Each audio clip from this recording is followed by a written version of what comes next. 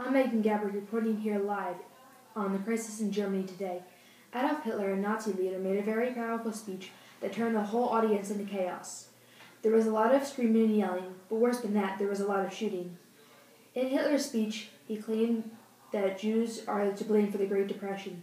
He said that the Jewish moneylender cheats everyone by having high interest rates.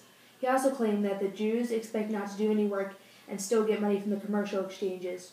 We would like your opinion on whether or not the Jews are to blame for the Great Depression.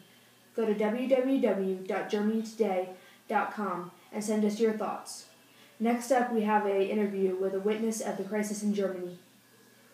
Hi, I'm Karen Gabbrook, and with me today I have Christopher Conrad, who witnessed the horrific events today in Germany. Why were you there today? I was very intrigued by the power of Hitler. His speeches are filled with emotion. I thought it'd be a good idea for me to listen to his ideas, particularly about the Great Depression. However, that was until I heard what he said. He was absolutely wrong. The Jews were not the cause of this. Why didn't you say something to Hitler? I was scared.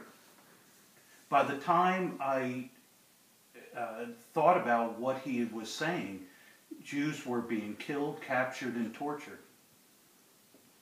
How did you manage to escape?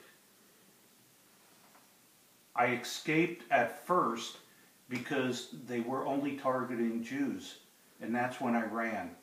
But afterwards, they targeted anybody that looked like a Jew. Well, thank you very much for sharing your story today. Wow, that is a very sad story. To just be listening to a speech and then have to run because there is violence going on is very upsetting. Here's an interview with a victim that managed to escape this traumatic experience. With us today, we have 10-year-old Anna Beth, who was a witness to today's events in Germany. Tell us, how did you manage to escape? It wasn't easy, especially because I'm Jewish. I managed to weave my way out of the crowd because I was very small. How scared were you? I was beyond frightened. People were being shot for no reason. We did nothing wrong, and yet we were being blamed.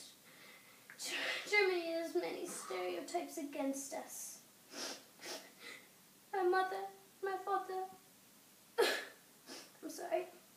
and father got killed, and I have to live with my aunt. Thank you for sharing your story with us. Well, that's all we have time for today. You can join us tomorrow at 5 p.m. Bye!